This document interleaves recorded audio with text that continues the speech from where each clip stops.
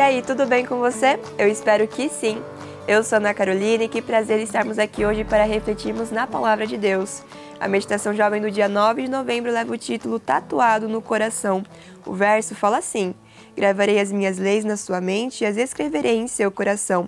Hebreus 8, 10. Deus aprecia a arte. Com seu gênio criativo, ele é o inventor da beleza e mestre máximo do bom gosto. Sua criação é linda e pura. Infelizmente, essa não é a realidade de muitas produções artísticas humanas. Nenhuma arte é neutra. Estética e ética andam juntas. Artistas e obras de arte transmitem mensagens. E claro, Deus também tem algo a dizer por meio das suas obras de arte, a maior delas das quais, não se esqueça, é você. Assim sendo, hoje eu quero lhe perguntar, se você fosse um outdoor de Deus, o que anunciaria ao mundo? O autor da meditação de hoje nos conta a seguir um fato que aconteceu com ele. Quando eu conheci Pablo, ele já era convertido. Antes, porém, havia sido um jovem rebelde, parte de um grupo de narcotraficantes do México, que tocava terror por onde passava. A arma na mão, o fato de pertencer a uma gangue e as tatuagens no corpo davam a ele um sentimento de valor e uma excitante sensação de poder. Eu perguntei: e hoje você vê alguma vantagem em suas tatuagens? Ele me disse que nenhuma, exceto por uma coisa.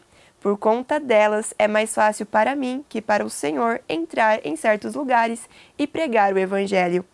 É verdade, Deus pode usar até nossos erros do passado para a sua glória. Cerca de 4.000 anos atrás, até as múmias eram tatuadas. Os egípcios usavam as tatuagens em rituais sagrados. Na Grécia Antiga, podiam indicar escravos como pertencentes a um determinado senhor. Na Inglaterra, em 1879, serviam para identificar criminosos. Em 787, o Papa as proibiu. No passado recente, porém, viraram moda entre os ricos e desde a Segunda Guerra Mundial tem sido usada para expressar devoção a uma pessoa amada. A Bíblia, por sua vez, nunca acrescentou nada ao texto de Levítico 19:28. Não façam cortes no corpo, nem tatuagens em vocês mesmos. Eu sou o Senhor.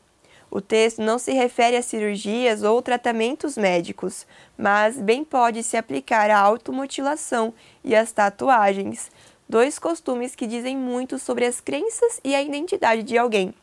Deus está interessado em tatuar você dentro do peito, não no peitoral.